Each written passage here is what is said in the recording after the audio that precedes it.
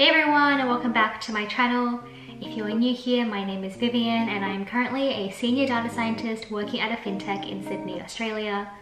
I make videos on my career as well as my life here in Sydney, so if any of that interests you, then please consider subscribing or hitting that notification bell. I know that many of you are either interested in a career in data science or just curious as to know what it's like to work as one. Around a month ago, I posted a video on the top 5 things that I like the most about my job. And today I thought that I would switch it up and cover off a few reasons why data science might actually not be the correct career path for you. As always, I'll leave timestamps down below, so feel free to skip through this video, and without further ado, let's get straight into it. Before we get started, I just want to cover off how loosely the term data science is being used these days. And because of this ambiguity, it is extremely common for employers to list all the trendy buzzwords in their job descriptions just to attract the best talent. Many businesses are also jumping on this bandwagon and starting up their own data science teams without having the proper infrastructure or really thinking about what needs to be achieved from a data perspective. In some cases, the company is just looking for a data analyst but is titling the role as a data scientist. Because of this, data science roles can vary vastly between different organizations, so please make sure you are reading that job description carefully to know exactly what you're getting yourself into. Now that that's out of the way, let's get straight into this video. The first reason is if you are only expecting to be building fancy machine learning models all the time. Now, as much as I would personally love for that to be the case, that is simply not true. I would say that working on fun models only really makes up around 20 to 30% of a data scientist's job at max. Instead, a large portion of your time will be spent figuring out what the business problem is that you are trying to solve, as well as what data you have available.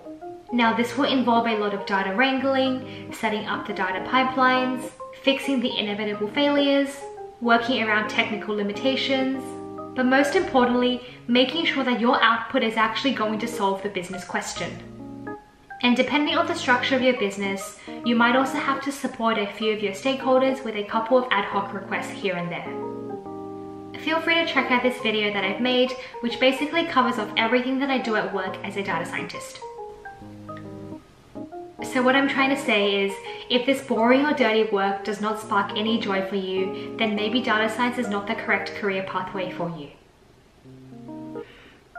Next, if you don't like negotiating and communicating with business stakeholders, then you are not going to enjoy data science at all.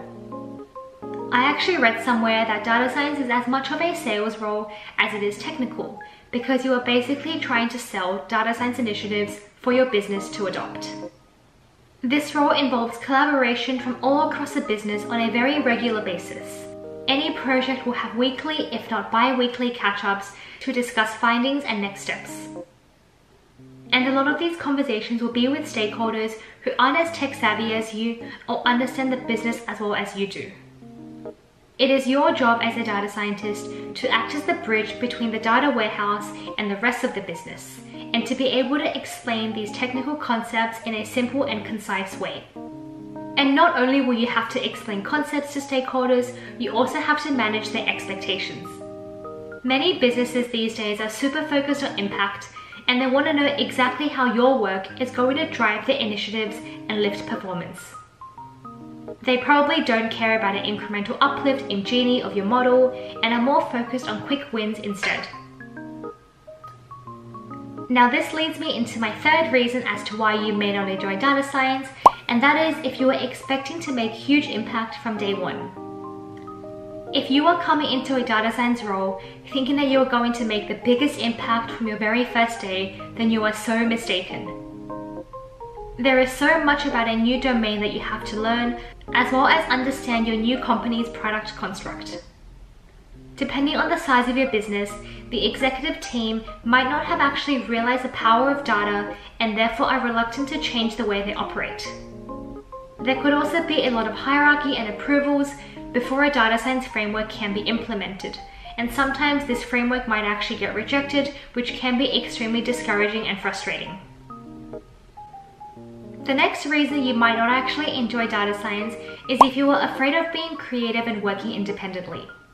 Stakeholders often come to us with a business problem and are looking for data to drive their actions.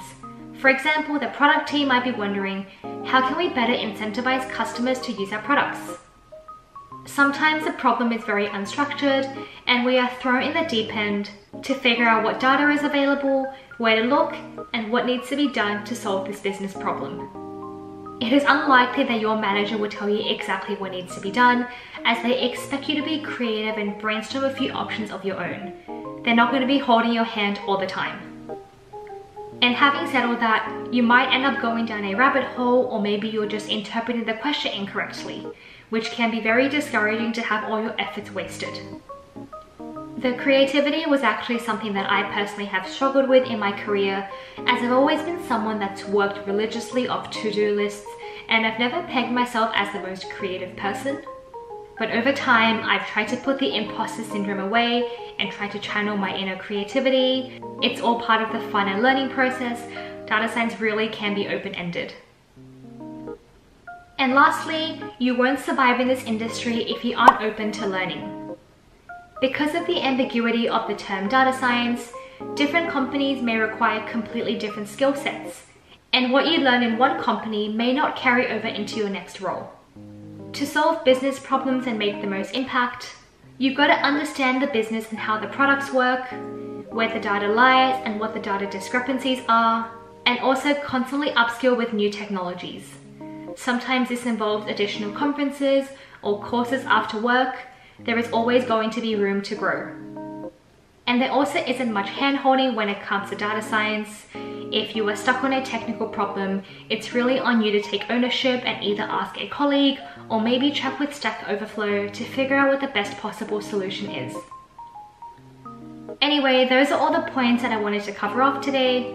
I hope that this gives you a bit more of a perspective into what being a data scientist is actually like, or at least helps you make a more well-informed decision if this is the correct pathway for you. And of course, none of these qualities are set in stone. If you are not creative, that does not mean you can't make an excellent data scientist.